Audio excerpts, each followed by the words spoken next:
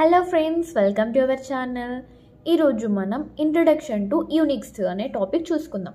మనం లాస్ట్ క్లాస్లో అసలు ఆర్టీఎస్ అంటే ఏంటి, దాంట్లో టైప్స్ ఏముంటాయి, అవి ఎలా వర్క్ చేస్తాయి అనేవి చూసుకున్నాం కదా. లైక్ బ్లాక్ డయాగ్రామ్లో మనకి యూనిక్స్ అండ్ లైనక్స్ అనేవి యూజ్ చేసుకుంటాం అనేసి. సో ఆ యూనిక్స్ అంటే అసలు ఏంటి అనేది చూసుకుందాం. ఫస్ట్ అసలు మనకి ఇక్కడ యూనిక్స్ అంటే అదొక పవర్ఫుల్ ఆపరేటింగ్ సిస్టమ్ అనమాట.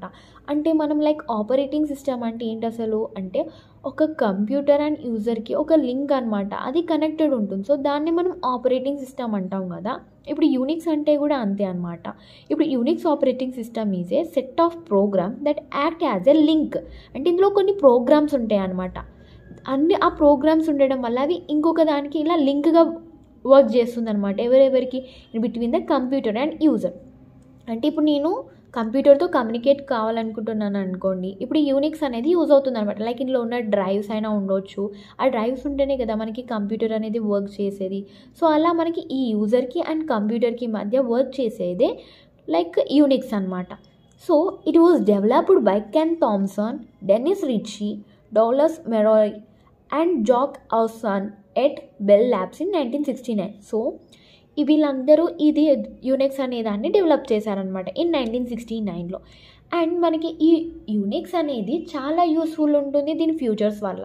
సో ఆ ఫ్యూచర్స్ ఏంటి అసలు, అవి మనకి ఏ విధంగా యూజ్ అవుతాయి అని అంటే, లైక్ ఇప్పుడు ఈ సైంటిఫిక్గా కానీ ఇంజనీరింగ్లో కానీ ఇంకా ఇప్పుడు ఈ అకాడమిక్ ఇన్స్టిట్యూషన్స్ ఏమైనా ఉన్నాయో దాంట్లో ఇది ఫ్యూచర్స్ వల్లనే ఇది ఫేమస్ అయింది. సో ఆ ఫ్యూచర్స్ వచ్చేసరికి మనకి పోర్టబుల్ ఉంటుందన్నమాట. అంటే ఎక్కడ ఏ డివైస్లోనైనా ఓపెన్ చేసుకునేటట్టుగా అలా పోర్టబుల్ ఉంటుందన్నమాట. అంటే ఇప్పుడు నేను కాలేజ్లో వచ్చేసరికి వేరే డివైస్లో చేశాను, మళ్ళీ నేను ఇంటికి వచ్చి నా డివైస్లో నేను ప్రాక్టీస్ చేసుకోవాలి కదా.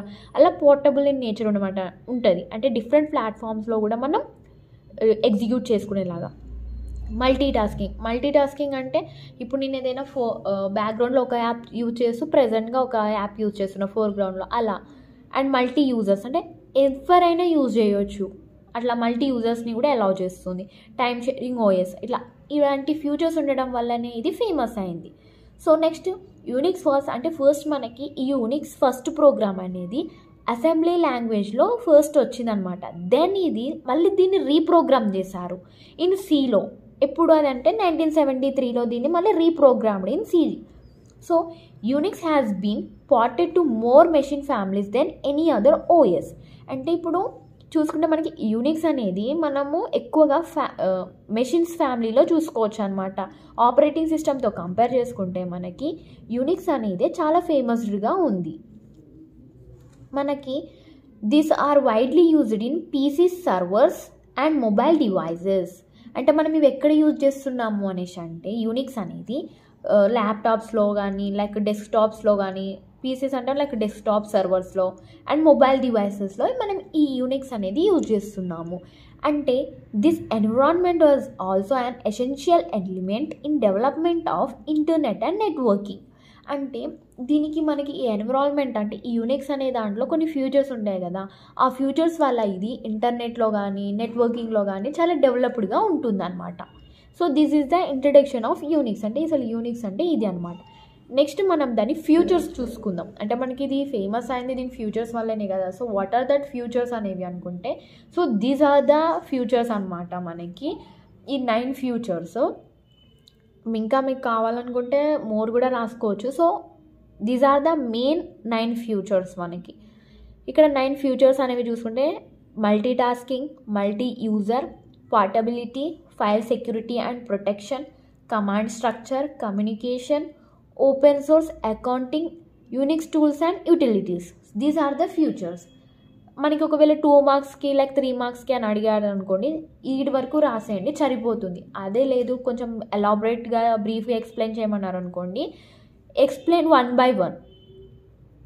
సో ఇప్పుడు ఫస్ట్ మనం చూసుకుంటే మల్టీ టాస్కింగ్ అంటే ఏంటి మనకి అసలు అంటే, మనకి దీంట్లో మల్టీగా టాస్కింగ్ చేసుకోవచ్చు. అంటే ఇప్పుడు నేను లైక్ సేమ్ డివైస్ ఉంది నాకు, సేమ్ డివైస్లో నుంచి ఇప్పుడు నా మొబైల్ నుంచి నేను బ్యాక్గ్రౌండ్లో సాంగ్స్ వినుకుంటూ ఉన్నా. అండ్ మనం ఫోర్గ్రౌండ్గా చూసుకుంటే లైక్ అంటే ప్రెజెంట్గా చూసుకుంటేనేమో వాట్సాప్లో చాటింగ్ చేస్తున్నా. అంటే మనకి బ్యాక్గ్రౌండ్లో ఒక యాప్ అనేది రన్ అవుతుంది కదా. సో అదే మల్టీ టాస్కింగ్ అనమాట. అంటే 2 వర్క్స్ని ఒకటేసారి చేయడము, దాన్ని మల్టీ టాస్కింగ్ అని చెప్తాము. అంటే ఒక డివైస్ నుంచే మళ్ళీ నేను సేమ్ డివైసే యూజ్ చేస్తున్నాను, వేరే డివైస్ యూజ్ చేయట్లేను కదా, సో దాన్ని మనం మల్టీ టాస్కింగ్ అనేసి అని అంటాం అనమాట. Next coming to the second future ఏంటి అని అంటే multi user. So multi user అంటే ఏంటి మనకి మోర్ దెన్ వన్ యూజర్ అనేవాళ్ళు కంప్యూటర్ రిసోర్సెస్ని లైక్ మెయిన్ మెమరీ అయినా కావచ్చు, హార్డ్ డిస్క్, టేప్ డ్రైవ్స్, ఇవి ఎలాంటివి వేరే వాళ్ళు యూజ్ చేసుకోవచ్చు అనమాట. అంటే నేను లాగిన్ అవుతున్నా సిస్టంలో అండ్ మళ్ళీ నేను వేరేగా ఉన్నా, నా సిస్టమ్ వేరే ఉంది, కాకపోతే నేను వేరే దాంట్లో లాగిన్ అయ్యి నేను చూసుకుంటున్నా అండ్ నా అదే ప్రాబ్లమ్ని కూడా లైక్ అదే ప్రోగ్రామ్ని కూడా వేరే వాళ్ళ సిస్టంలో వాళ్ళు కూడా లాగిన్ అయ్యి వాళ్ళు కూడా చూసుకుంటున్నారు. So that is called multi user అనమాట. దాన్ని మల్టీ యూజర్స్ అని చెప్తాం మనం. నెక్స్ట్ థర్డ్ ఏంటంటే పోర్టబిలిటీ. అంటే ఈ పోర్టబిలిటీ అంటే మనకి దీని యొక్క ఫ్యూచర్స్ అనేవి ఏం చేస్తున్నాయి, డిఫరెంట్ మెషిన్స్ అండ్ ప్లాట్ఫామ్స్ కూడా ఈజీగా కోడ్ అనేది ట్రాన్స్ఫర్ చేసి ఏ కంప్యూటర్కైనా కూడా మనకు కావాల్సిన ఎడిటింగ్స్ అయినా ఏవైనా చేసుకోవచ్చు అనమాట ఆ పోర్షన్ని. అట్లా ఇదే పోర్టబిలిటీ అనమాట. ఏదైనా చిన్ని పోర్షన్ అనేది చూసుకున్నావు నువ్వు, దాన్ని నువ్వు వేరేగా అసెంబుల్ లాంగ్వేజ్ చేయాలనుకుంటున్నావు అనుకో, సి లాంగ్వేజ్ నుంచి అసెంబుల్ లాంగ్వేజ్ చేస్తున్నావు, సో దాన్ని కూడా మనం డిఫరెంట్ ప్లాట్ఫామ్లో చూసుకుంటున్నాం, అలా దాన్ని చేసేదాన్నే పోర్టబిలిటీ అని అంటాం. ఫైల్ సెక్యూరిటీ అండ్ ఇంకా ప్రొటెక్షన్. అంటే ఇప్పుడు మనం మల్టీ యూజర్స్ని యూజ్ చేస్తున్నాం కదా, అంటే ఇప్పుడు నేను యూజ్ చేసేదాన్ని వేరే వాళ్ళకి కూడా చెప్తున్నా. ఇప్పుడు నేను వేరే వాళ్ళకి చెప్పినప్పుడు నాకు అది సెక్యూరిటీ ఉండకపోవచ్చు, బట్ ఏంటంటే ఈ యూనిక్స్ అనేది అలా కాకుండా ఫైల్ సెక్యూరిటీ అండ్ ప్రొటెక్షన్ కూడా ఇస్తుంది. అంటే మనం ఏదైనా ఫైల్ షేర్ చేసినప్పుడు దానికి సెక్యూరిటీ కూడా ప్రొవైడ్ చేస్తుంది, దానికి ప్రొటెక్షన్ కూడా ఇస్తుంది. అంటే ఇప్పుడు నేను లాగిన్ అయినప్పుడు నా అథెంటికేషన్ అడుగుతుంది, అంటే నా యూజర్ నేమ్ అయినా కావచ్చు, పాస్వర్డ్ అయినా అడుగుతుండొచ్చు ఇది. నెక్స్ట్ వేరే పర్సన్ లాగిన్ అయ్యారు, వాళ్ళ యూజర్ నేమ్ అండ్ ఇంకా పాస్వర్డ్ అడుగుతుంది, ఇంకో సో ఇలా వేరే యూజర్స్ నేమ్ అండ్ పాస్వర్డ్స్ ఇది అడుగుతూ ఉంటుంది అనమాట. అందువల్ల మనకి యూనిక్స్లో సెక్యూరిటీ అనేది అయినా ప్రొటెక్షన్ అయినా చాలా హెవీగా ఉంటుందన్నమాట. So next fifth type is the command structure. ఈ కమాండ్ స్ట్రక్చర్ అనేది ఎలా ఉంటుందంటే ఈజీ అండర్స్టాండ్ ఉంటుంది అండ్ సింపుల్గా ఉంటుంది. ఇప్పుడు నేను ఏదైనా లైక్ వన్ కమాండ్ ఏంటంటే నేను రైట్ చేయాలనుకుంటున్నా, సో రైట్ చేయాలంటే నేను ఏం కమాండ్ యూజ్ చేయాలి, రైట్ కమాండ్ యూజ్ చేయాలి.